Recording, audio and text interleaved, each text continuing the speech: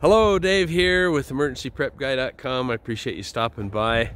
I just wanted to do a short little video here and give you an update on the automatic feeders that I have in the two quail hutches. Since I've done the adjustments on those, just so you can see how they're working long term. They're not as aesthetically pretty because I had to make changes to the front. You know, after the fact. It would have been nicer if I would have been able to design this. I could have done this on the main piece of plywood and had it all painted and looking nice, rather than now I have a board screwed into the front of it. But functionally it works fine. It just isn't as pretty as if I would have done this the design exactly this way from the beginning. So let's spin the camera around and I'll show you how things are working. Okay, so here's the checker partridges. Those guys are pretty birds. I really like how pretty they are, and they're big. If you can see, it's kind of cold out this morning, and there's if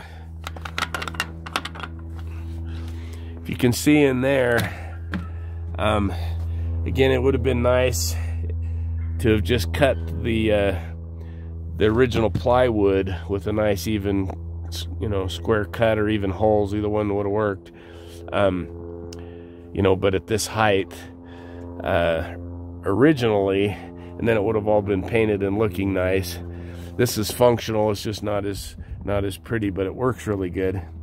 If you're building your own, you can do it the first time correctly. But you can see down in there, they got plenty of access to the food. They can reach it great, and I don't see anything down there other than poop. They're not spilling anything at all. This board, I cut 30 inches by 3 3/4 inches, and that gives plenty of depth in here so that they can, you know, they can still reach the food, but they don't really, obviously not spilling anything. I'll show you up here. If I take the lid off the feeder, you can see I've got it completely full, and it's working like a champ. Sorry, I've got a little bit of cough, been sick for about a week. And then if you look in this one, I'll show you the same type of adjustments that I made. The quail were a little shorter, and so I put a little step there for them just to make sure they could get in there and reach it. See if that guy can get in there and you can see it.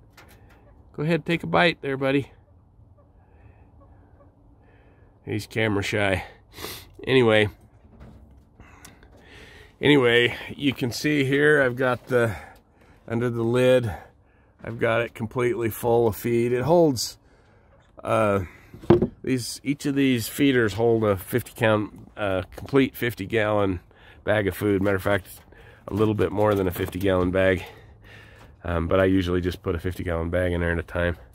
There, you can see him reach down. He has to work a little bit for it. If he stands all the way up on the step, he can reach it really good.